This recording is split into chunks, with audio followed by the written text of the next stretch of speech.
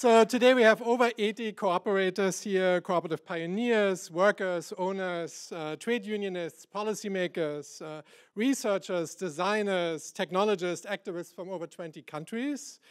And here for these 2 days at the majestic Humboldt University, and then for 4 days online. And in the name of the Platform Cooperativism Consortium, the Institute for Ecological Economy Research, and the WZB, the Social Science Center Berlin, we welcome each and one of you to the new Common Sense. And Jonas Pentzien for the Institute for the Ecological Economy Research has thanked our partners already and our collaborators, and the live stream began. But I also have to add a little bit more of this, and I'm sure you will be all very excited to hear some more names and acknowledgements. But this is how we have to go through the beginning of this event. So I want to extend my gratitude to the following organizations for their support of experiments with the digital cooperatives. I'm talking about the members of the PCC Circle for Cooperators. And without you, there would be no us. And that sounds like a mouthful, but it's really true. And so allow me to pay tribute to these organizations by swiftly reading their names. So it's the Institute for Technology and Society of Rio de Janeiro, Cooperatives UK, Cotabo, the National Cooperative Business Association, Fondazione Centro Studi DOC, the Organization of Brazilian Co-ops, OCB, Cooperatives for a Better World, United Healthcare Workers, so the SEIU, CoLab Cooperative, Febe Co-op, La Coop de Commun, Fairbnb, NeedsMap, Democracy at Work Institute, SMART, the DSIS Network, and Start.coop. So, and we would also like to thank everyone on the PCC Council of Advisors. It's too many names to read them here, but hopefully, so you see them briefly behind me. And so a wholehearted thank you for their years of work. And of course, also a wholehearted thank you to Humboldt University for providing us with these rooms. I think Jonas has already mentioned that, but also to the governing mayor of Berlin, who actually visited us at the new school not so long ago, and the Senate Chancellery for Higher Education and Research for providing financial support. I would also like to highlight Mondragon, and here particularly Ana Aguirre, Iñigo Landazabal, right, and Jose Marie Monasterio. I know I left out the middle names, you forgive me. So let's see where you are. Can you raise your hands? Come on, okay, excellent. And so together, since last year in April, we taught over 1,051 students together from 57 countries. Anna, I never met in person. We just met for the first time just a few minutes ago. And so we worked with 47 local organizations over those years, almost every day together, and it's been an intense ride. And as Jose Marie would always say, this is only the beginning, right? And so, of course, when you think about scale and what becomes conceivable, I think in the midst of this great economic uncertainty, previously unthinkable changes become possible, and I think this course is a testament to that, right?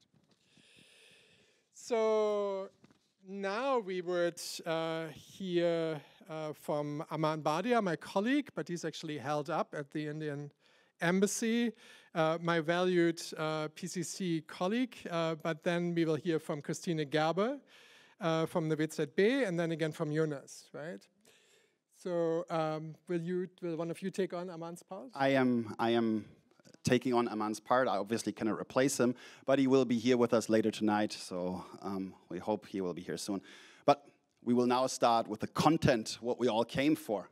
So platforms are more important than ever before, and this is only increasing. Even when Facebook now rebrands itself as Meta to pretend that it acts in a market brimming with competitors, we know that this is not the case. Market power is increasing, and the big winners of the COVID pandemic were these digital platforms. And these platforms, they fundamentally change how we go about our lives. Yet they do not emerge or continue in a vacuum. To the contrary, structural issues of inequality, racist and communal violence, gender and class-based exploitation, they are oftentimes reproduced and exacerbated through platformization. Most of us have an alienated relation to the internet. We don't have a say in how it's run. Privatization and concentration of power in a few hands make it such that there's almost no accountability towards the platforms that we use daily. But, now it's working. But there are alternatives, of course, which is why we're here today. They are still scattered, but they show us how we can relate to platforms differently, building on the rich lineage of social movements, of community ownership, and of progressive struggles. They are making democracy commonplace in the workplace and beyond that. They scale equality, and they contribute to the commons rather than just destroying our environment. So this conference is a gathering of people who not only show us that an alternative to the big tech consolidated universe is possible, but that it's already on its way. So the goal of this event, today and tomorrow and next week in the virtual sessions, is to assess how platform cooperatives have responded to the pandemic, to analyze inhibiting and supportive policies, and to discuss experiments with data cooperatives, with token systems, and with crypto networks, for example. But this is not just another PCC conference. The pandemic has really heightened the urgency for this ecosystem. We need to act decisively, quickly. We need to collaborate, and we need to consolidate. Insights, data, sources of finance, business models, policy recommendations, and research. Because this cannot wait. There are people who are suffering. And if we want a digital economy that works for us, then we need to make platform co-ops common sense. So in this sense, we want to make the new common sense a platform for people to connect, to reconnect. We want to make it a platform for us to understand how this ecosystem has coped with the pandemic and under these pandemic conditions. And we want this to be a platform to identify collectively what the next steps are that we need to take in order to move us towards a cooperative digital economy. So what's on the menu for the next days?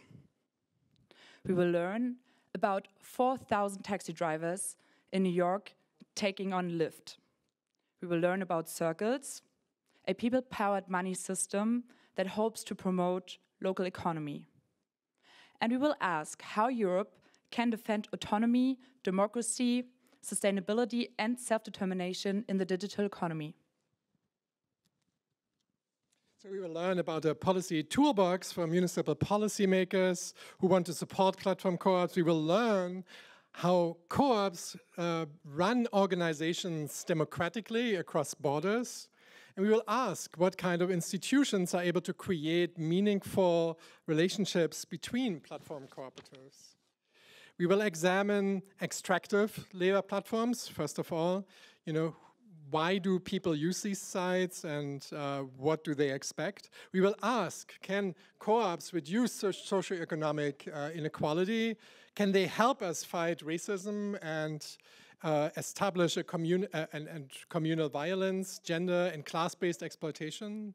We will ask if the history of cooperative governance can meaningfully inspire experiments with bottom-up data governance.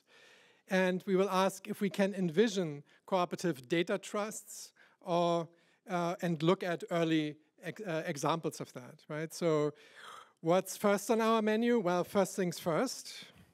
Well, tonight what we will do is we will draw a rough sketch of what the cooperative digital economy could look like. Francesca Bria, just arrived, welcome Francesca, will discuss with us how to envision, how to implement data sovereignty. And she will discuss with us which role European policy could play in putting technology to work for the green transition. And then we will hear from Trebor Scholz afterwards.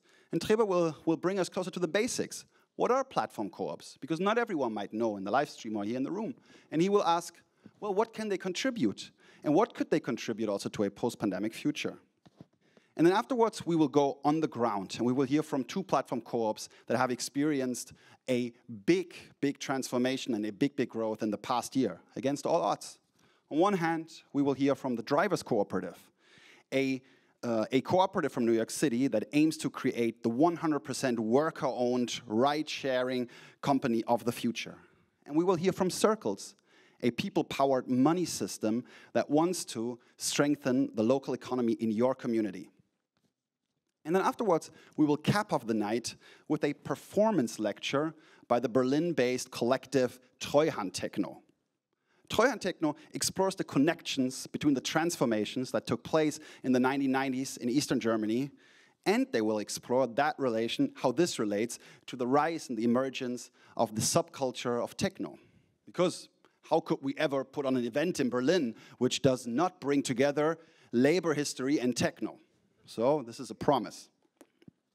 And of course, these experiences from back then are relevant today more than ever before, because today we have to rethink how we work and how we live, and we hope to be able to draw on this experience from back then.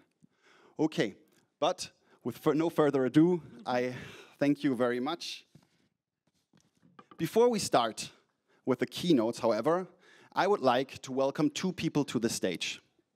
The first person that I would like to introduce and then welcome is Iñigo Albizuri Landazabal. Iñigo, it's great to have you here. I will introduce you and then you can come up. Iñigo has spent his entire career working in the various cooperatives of Mondragon Corporation.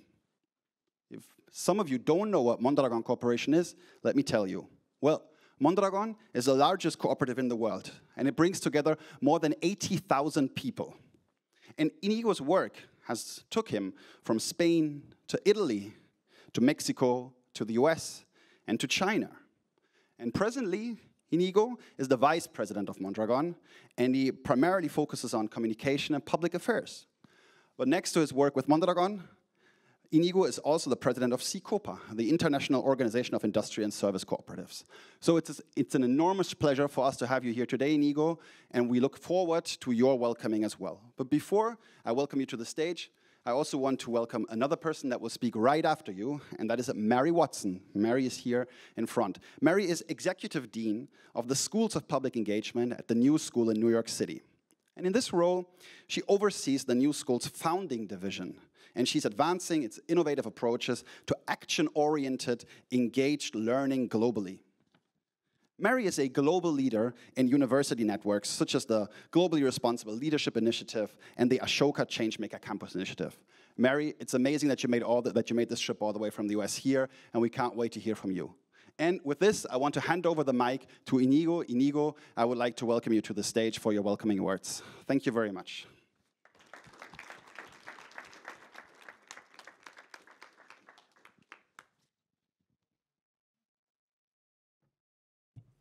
Hello. Okay, thank you very much. Thank you very much. It's a real pleasure to be here with you all, finally.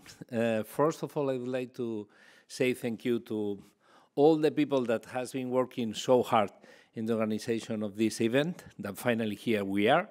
And it's a special pleasure, I have to say, because we are in the humble university. So I was kidding because of my origin. I'm Basque, and I live in Guernica. A lot of people know Guernica because of a painting of Picasso, and in Guernica, probably in the most beautiful park that we have an statue in honor to the memory of Humboldt. Because Humboldt, before founding this university, that is the oldest one in Berlin, traveled to Basque Country. And thanks to Humboldt, a lot of people understood that there was a crazy people called Basque with a very, very ancient habits, and one of them was the language, and another one was a kind of making decisions by voting, okay? So from then to now is what we have, cooperatives. So thank you to you all. For me, it's a great pleasure. I think that we are going to have the opportunity of talking of so many interesting things, okay? And what is in place is our future, okay? Not only the future of the cooperatives, okay, but also the future of the global world. So I am really excited about the different topics that we are gonna talk, and it's a pleasure to have you all here and to see so many friends. Thank you very much and welcome.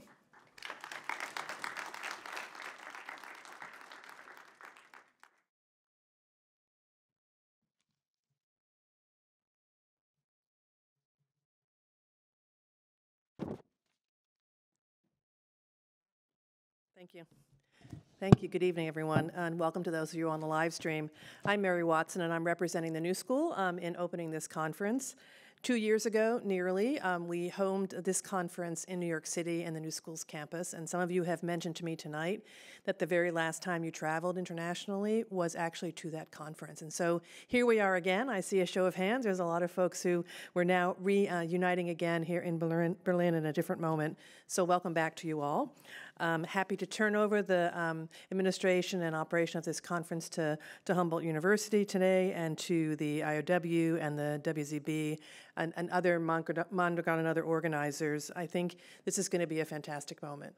So 2 years ago, we were thinking about something different. We were thinking that there was a moment in society where the situation was very dire, that we really needed to think about new ways to address things like the inequality and wealth that was being aggregated by individuals, especially in the technology world. We were thinking about the complications of race and identity and what was happening in the various social movements around the world, and we were worried about climate change. Here we are 2 years later, with a very unexpected period in the interim, because things have indeed, as it seemed, gotten worse. And I really appreciated in the opening comments hearing that means that these kinds of initiatives are even more important than ever. So I don't know if you've been following the COP26 discussions in the last few days, but it looks like they're not going to make the minimum standards to help us to address the climate change. It looks like we still have even more tremendous rapid wealth disparities in the aftermath of the COVID dilemma. My own personal work is on human rights and supply chains in global fashion, and we've seen what's happened in the backing up of ports in the global economy. And race and wealth outcomes have not improved. So we need all of us in this room and all of you on the live stream, and we need all of a lot of other people who don't even know what cooperatives are. So I'll brag for a moment about the New School, because we are the founding home of the PCC, and our own Trebor Scholz, who you met earlier and we'll hear a lot about again, and most of you in this room have known for years, did a TED Monterey talk. Less than 2 weeks ago it was posted to the internet. And in that 2-week period, and here's the title, Stuck in the Gig Economy, Try Platform Cooperatives Instead. In the 2 weeks since that's been posted, more than 650,000 people have viewed Trevor's video. So the interest of being stuck in the world that we're stuck in and moving forward is accelerating rapidly. So what's our role here today? Our role as universities, as the New School founded in 1919 on an anti-war, pro-peace, and pro-inclusion agenda, need to follow the example of places like Mondragon University and the ways in which they've actually put into place a cooperative initiative that actually has been world-changing. We need to think about how we can advance and accelerate the PCC, more partners, more platforms, more courses, more scaling. How do we actually scale this to a larger level? We need to think about how we use our own institutional resources and power to form new partnerships, to expand the understanding of cooperatives, and to support that work that's going on here today. And then finally, I think we really need to lift up the public knowledge of the cooperative manner and figure out a way to advance cooperative leadership. If you think about most universities, and Mondragon aside, nearly 25% of American students, for example, study business or organizations as undergraduates. And how many of those students learn about cooperatives as a form of organizing? The answer is very few. So at the New School, we've put into place a new curriculum that actually brings this model into students' mindsets. We want cooperatives to be understood not just by those who already are doing cooperatives, not by those who need cooperatives, but all those who are learning about organizations and institutions to know that this is a legitimate, important, and central model moving forward. So I welcome you to this event. I'll do a brief call out to Caroline Woodard from Art.coop, who will be doing a session tomorrow. She convened a center at the New Schools Vera List Center last week, a conversation about cooperatives in the art arena. This is everywhere. It's a small world. We're interconnected, but it's not just us. We need to find a way to get to everyone. So thank you.